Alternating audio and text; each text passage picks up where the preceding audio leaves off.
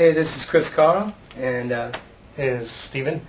we're going to be showing you how to go online with a little Steel Battalion line of contact for the Xbox. Steven's going to start it off by explaining how the controller works. Basically, right here, you have a massive controller derived from the first game. Right stick here, adjusts your aim and all that. Left stick here, adjusts where you go, along with this foot pedal down here, where you're headed. All these controls come into play when you go into a line of contact and you start stalking prey. Ain't that right, Chris? Oh yeah. Just firing up my mech now. Getting ready for combat.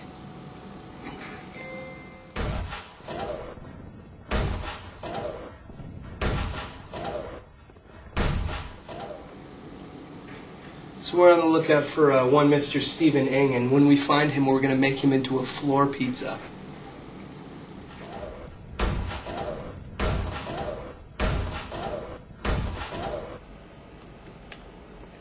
Oh, there he is.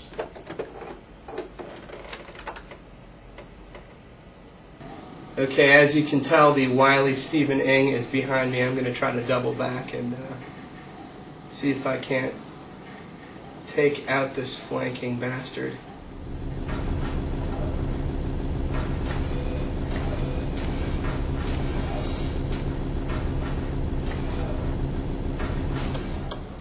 Notice how the cat toys with its prey.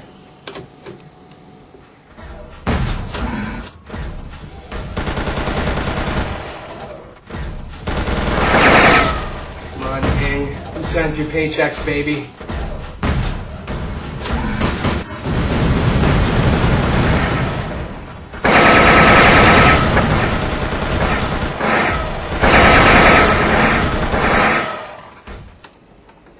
Woo-hoo. And I got out of there, unlike Chris Carle.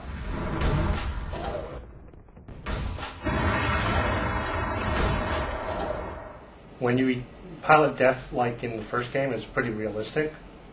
If you die, you're out of the match, and your account would be like still there, but your pilot data would not be. Like you died, literally. So keep this eject button open, and when you're about to die, eject, lose a few supply points, and then you can just come back into the game and hammer. Like I'm going to do here.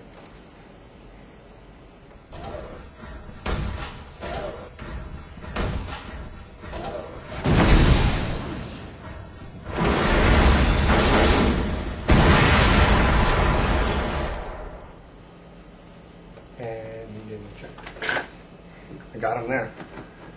Yeah, that signifies my defeat at the hands of Mr. Ng, even though I gave him more of a run for his money than I thought I would.